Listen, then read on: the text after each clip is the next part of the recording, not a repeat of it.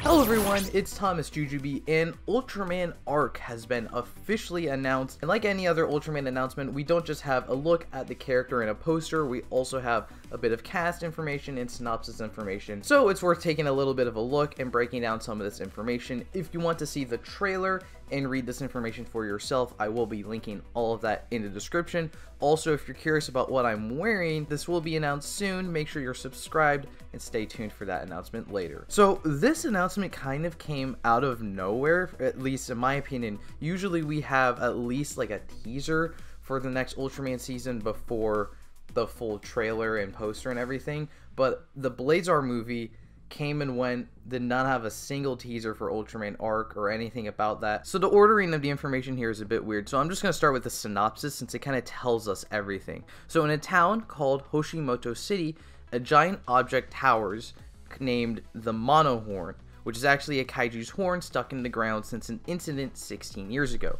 This was the incident when kaiju appeared simultaneously around the world and has been since called K-Day.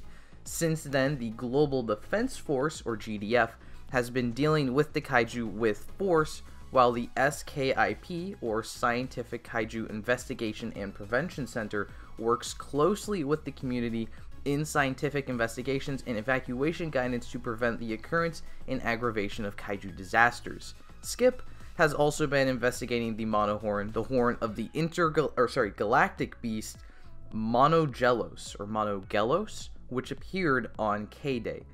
Yuma, then only 17 years old, was camping with his parents in Mount Shishio when Monogelos attacked, but somehow miraculously survived unhurt. This experience led him to pursue the path of kaiju biology research, and despite his traumatic past, he has not lost his imagination to dream. As a rookie investigator, Yuma joined the SKIP and was assigned to the Hoshimoto City branch. Not long after, another kaiju disaster occurs. As Yuma sees the desperate people in front of him, a strong will springs into his mind. I want to protect them. It was at this moment that Yuma hears the voice of Rution, I don't know how they're going to pronounce that, the being of light that he once saw as a child. You and I are the same. Unleash your imagination! Ah! Mystic light emerges from Yuma's hand, then they become Ultraman Arc with the power of imagination, and that's it. In regards to the aesthetics, I think they are very interesting. Like a cube Ultraman gimmick is just kind of very random. You can kind of see it has a picture of Arc's face on it, and it also has a 01 on the side in some of the images, so we're gonna get more, I assume. He sticks it in the Arc Ariser, which is a pretty awesome name. It's very weird to me. Like I do like how he kind of like twists pieces around to create its full form. I think that's pretty cool. It's just, it kind of unfortunately has like the problem a lot of Ultraman risers have to me, where it just looks like a nothing device. Like it's just a thing. It has no real world, it doesn't look like it has like a real world basis or something. Like it's not like a thing on your arm or like a gun that you turn into a device or something. It's just a thing he holds, and I don't love that. As for the design himself, Ultraman Arc, I like it, but it does look very generic Ultraman. Like it's, I thought it looked like an Orb Origin kind of thing at first. Like it looks like Orb Origin the first, I think, because that was like all red, because he even has like a blue thing on his forehead like Orb. I don't think we've had yellow eyes in a while for Ultraman. I'm trying to think. Yeah, it's been since Taiga, I think, since we've had like straight up yellow eyes, so that's pretty cool. I do like the yellow eyes. Like I don't hate the design, there's nothing wrong with it in my opinion. It's just, it looks so generic, and I know Ultraman likes to stick with like its roots and stuff, but like Blazar was just last year, and that looks like an Ultraman, but it looks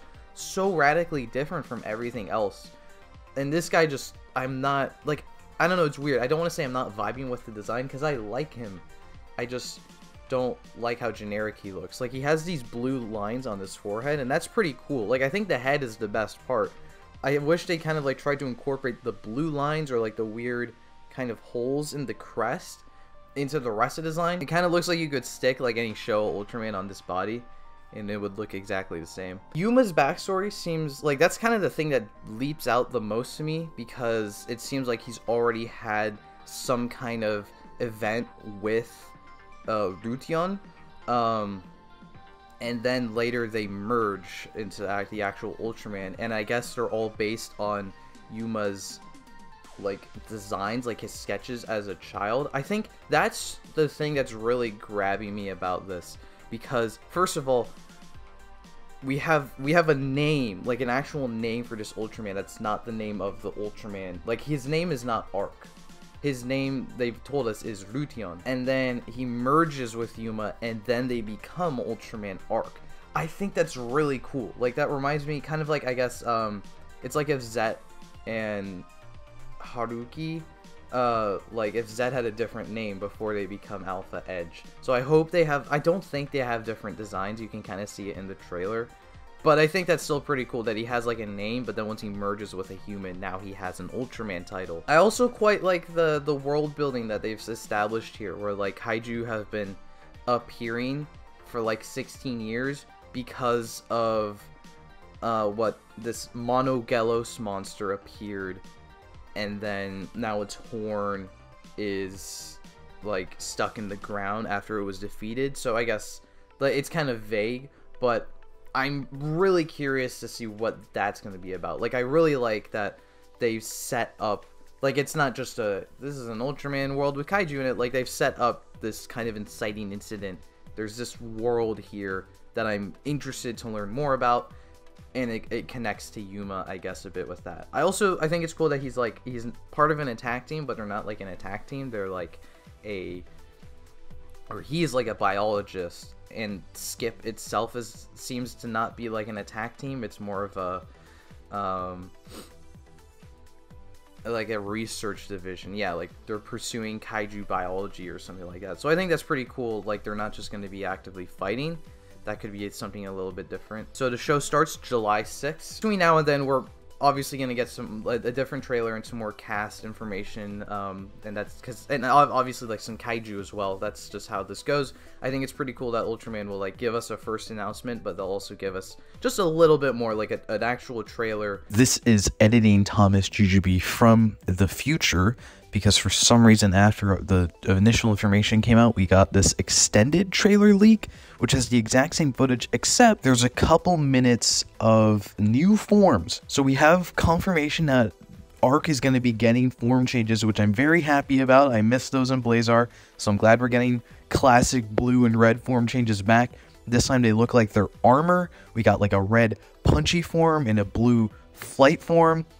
They look very cool. We don't have names for these yet, I believe, because we're not actually supposed to see these yet, but I'm very happy we have. And we've also got to look at this weird sword thing he has, but he summons it with his eyes, so his eyes are on the sword. And I think that's pretty cool. Again, something I was kind of missing from Blazar was like some extra toys. I liked how Blazar wasn't very toy focused, but I think it's cool that we're going back a little bit to kind of basics in a different way, where we've got classic form changes and another toy that he can use. Another thing is basically like the standard of Ultraman now at this point is that this will be streaming on YouTube, their official YouTube channel, simulcasted. It's always like literally as soon as it is done airing in Japan, they'll start streaming it on YouTube. So if you're interested in this season, be sure to stay tuned to the Ultraman official YouTube channel, because they're gonna be putting everything up there so you can catch it. Seems like this will be another